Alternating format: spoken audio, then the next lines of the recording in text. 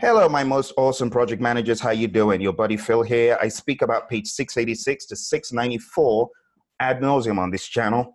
I just wanted to go through the importance of this page, okay? 686, 687, 688, all the way to 694. Now, this is from the PMBOK Gold series, which I will be bringing to you, telling you things to check up in the PMBOK guide because these are priceless.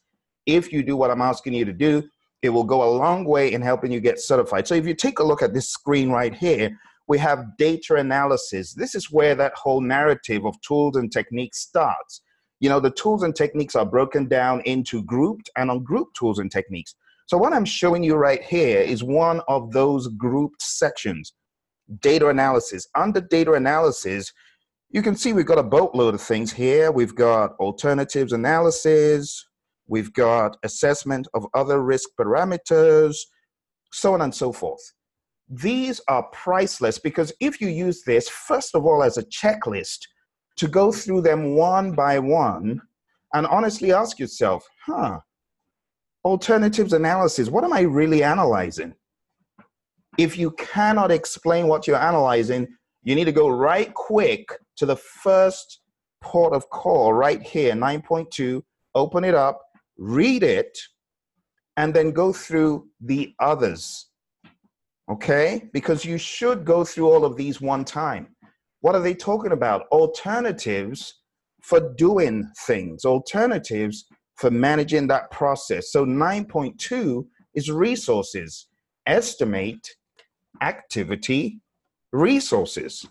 But that's not the only place alternatives analysis is. But for those of you that know the history of the PMBOK guide, when we talked about alternatives analysis way back, we were talking about alternatives for carrying out the work.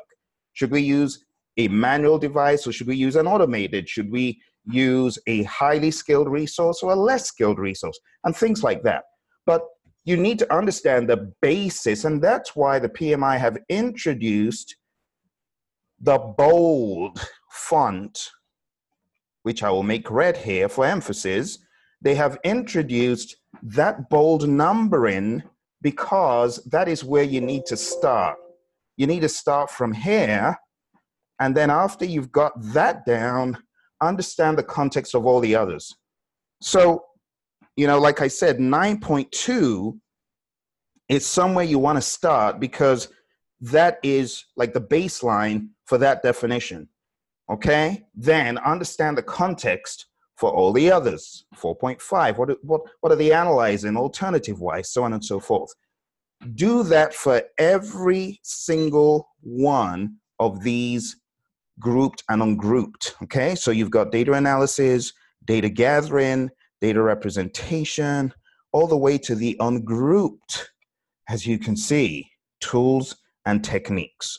You need to go through all of this stuff with a fine-tooth comb and then take notes, take notes about all of this stuff to assure yourself that you understand this, okay?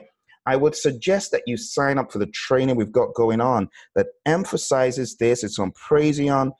Go to the more products, and then you want to go to Tools and Techniques Turbo right there. And folks who sign up for this, if they request, I will send them that spreadsheet. So you want to go to Tools and Techniques Turbo. You can download the content, as you can see, but just go to that page, okay? Read up more about it, and I'm sure this will add tremendous value to your prep, especially those of you struggling with these pesky tools and techniques, okay? I hope this helps. Take care. Bye for now.